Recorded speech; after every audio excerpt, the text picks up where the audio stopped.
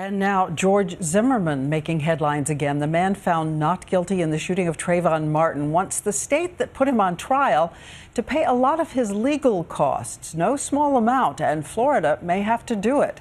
Here's ABC's Matt Gutman. George Zimmerman, not guilty.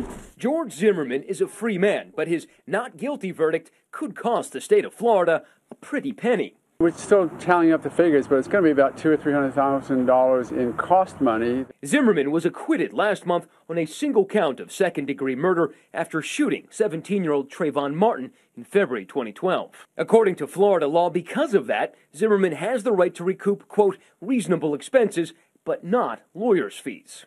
He can expense expert witnesses, travel, depositions, even photocopies, and possibly the 3D video used in the courtroom.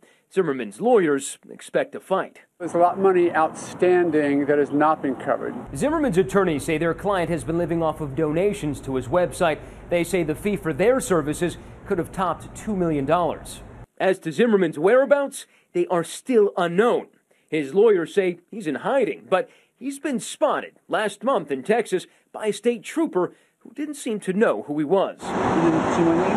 Nuh-uh. What a coincidence.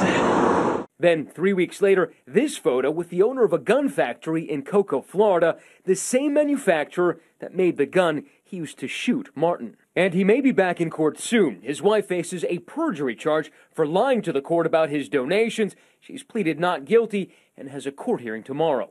Matt Gutman, ABC News, Miami.